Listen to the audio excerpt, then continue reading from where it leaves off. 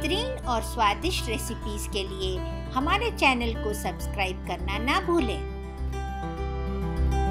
नमस्कार, welcome to सास बहू रेसिपीज। आज हम बना रहे हैं ढाबा स्टाइल चिकन पालक करी। आज हम चिकन के साथ पालक की भाजी को इंक्लूड करेंगे। पालक की भाजी लो इन calories, very high in vitamins and minerals है। ये एक हाईली न्यूट्रिशियस लीफी ग्रीन है जो एक excellent source of vitamin A, vitamin के, vitamin C, magnesium, calcium, dietary fibre, rich in iron and omega 3 fatty acids. ये हमारे हार्ट के लिए भी बहुत ही अच्छा है, इसलिए हमें पालक की भाजी को अपने डाइट में इंक्लूड करना चाहिए। इसके लिए हमें चाहिए आधा किलो चिकन। मैं लेग पीसेस ले रही हूँ, आप बोनलेस या पीसेस ले सकते हैं। मीडियम साइज के 2 प्याज मोटे कटे हुए, 200 ग्राम पालक के पत्ते, आधा टीस्पून हल्दी पाउडर, नमक स्वाद अनुसार, गरम मसाला पाउडर 1 टीस्पून, 1 टेबलस्पून धनिया पाउडर, 1 टीस्पून जीरा पाउडर, 1 टीस्पून जीरा, 1 टीस्पून शाह जीरा, 2 टेबलस्पून दही, जायफल और इलायची पाउडर आधा टीस्पून, अदरक लहसुन पेस्ट 1 टेबलस्पून, कसूरी मेथी 1 टेबलस्पून, 1 नींबू का रस, 2 टमाटर मोटे कटे हुए, 5 से 6 हरी मिर्च, फ्रेश क्रीम 1 टेबलस्पून। चलिए शुरू करते हैं हमारी रेसिपी। सबसे पहले पालक को हम ब्लैंच करेंगे, यानी उबलते पानी में 1 मिनट के लिए डालेंगे और तुरंत ठंडे पानी में डालेंगे। इससे पालक के पत्तों का हरा रंग बरकरार रहेगा। पालक की भाजी को हमने ठंडे पानी में डाला था। अब हम इसको ब्लेंड करके इसकी प्यूरी बना लेंगे। अब हम चिकन को मैरिनेट करेंगे। इसमें डालेंगे नींबू का रस,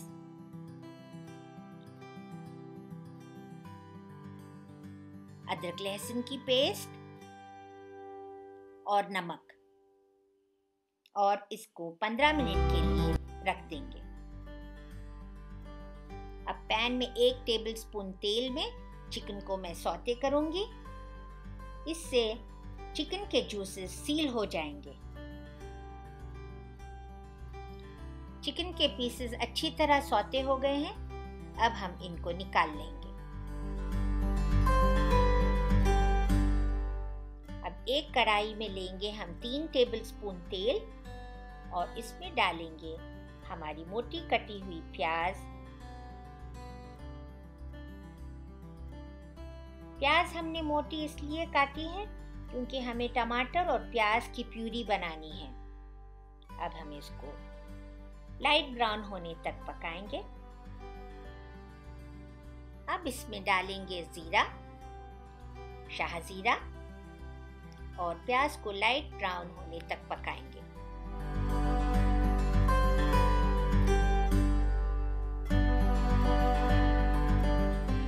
प्याज अब लाइट ब्राउन हो चुकी है।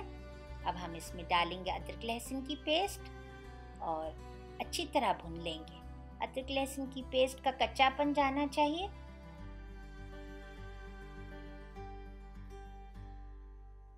अब डालेंगे इसमें हरी मिर्च,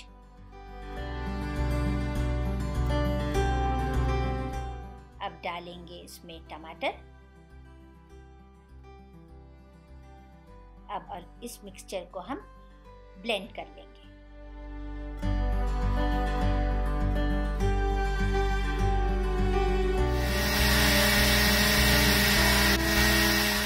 अब इस प्यूरी को फिर से कढ़ाई में ले लेते हैं। अब इसमें डालेंगे हल्दी,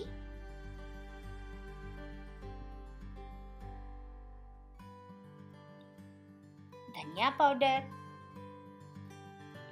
गरम मसाला पाउडर, जीरा पाउडर और जायफल और इलायची का पाउडर। इससे हमारे करी का स्वाद बहुत बढ़ जाएगा। अब डालेंगे नमक,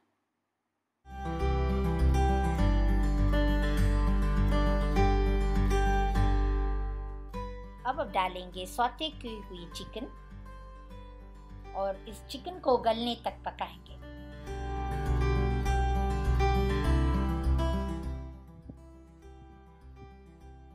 बीच बीच में इस तरह हिलाते रहें ताकि चिकन जल ना जाए।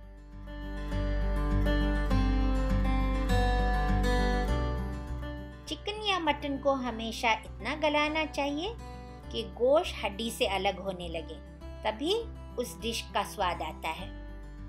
चिकन अच्छी तरह गल चुकी है। अब हम इसमें डालेंगे दही, पालक की प्यूरी और अच्छी तरह मिक्स करेंगे।